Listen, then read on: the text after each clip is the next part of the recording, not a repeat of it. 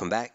In this video I pull the engine apart and finally figure out what's actually gone wrong with this engine. So I start taking off the cam cover and have a quick look, and the timing chain is still tension, looks good, the oil looks clean, the cam lobes have literally no wear on it, so the top of the head looks perfect actually. I'm very surprised for a car that's done 100,000 Ks.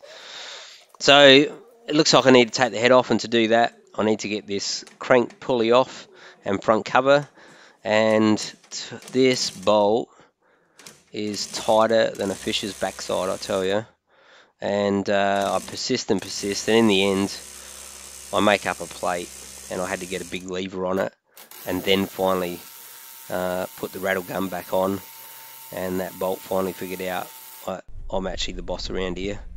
And then you can see that plate there, and then I got it out, and once that was out there is literally just enough room to remove this front cover, and everything on these smart cars is tight as. So anyway, I'll get the front cover out, and that allows me to take the timing chain off and take the timing guides out, and again so far it still all looks pretty good. So you need to take all this stuff off before you can get the head off.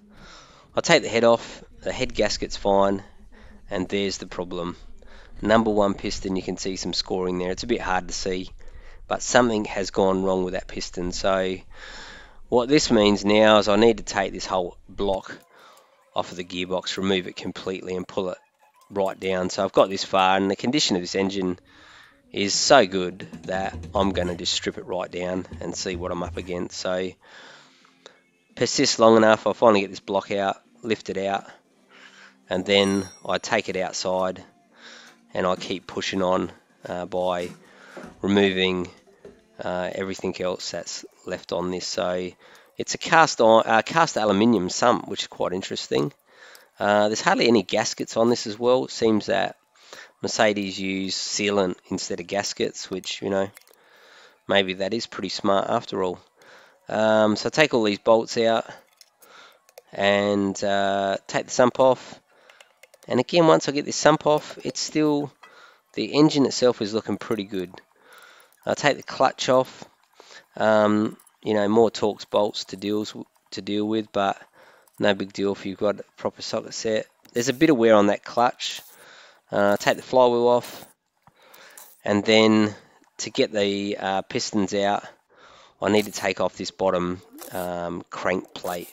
Now you can see here they're not actually Torx bolts, so Mercedes must have thought by this stage that most people would have given up by now, so these are just normal bolts. That comes off. Take out this number one piston. I'm actually surprised that the bearing looks amazing. There's literally nowhere on that bearing. So one thing I've noticed, the previous owner of this engine has really looked after this car, except for this fault, and they didn't drive it too far, which was good. Now you can see this piston. This is finally getting to the core of the problem, and there it is there. You can see the pistons, the landing rings have failed, and I don't know what you call it in the US, but we would say that piston is pretty much cactus. There's a bore. I cleaned the aluminium off, and there's this little hole you can just see there. So I've done a bit of research, and I've found some spare parts which I got on order, so you can see by this that I'm going to rebuild this engine. So I've got new pistons coming, new seal kit, a few other new clutch and some other bits, and in the meantime I'm just cleaning everything up. So I degreased the gearbox and the engine cradle just to get it nice and clean, and you know, a bit of degreaser, bit of a brush down, and get the jet blaster out, and you know, it cleans up pretty good. Now I don't need to go crazy with this. At the end of the day it's going to be out in the paddocks ripping around when I'm finished with this, so I just want it to be tidy. So it cleans up pretty good. So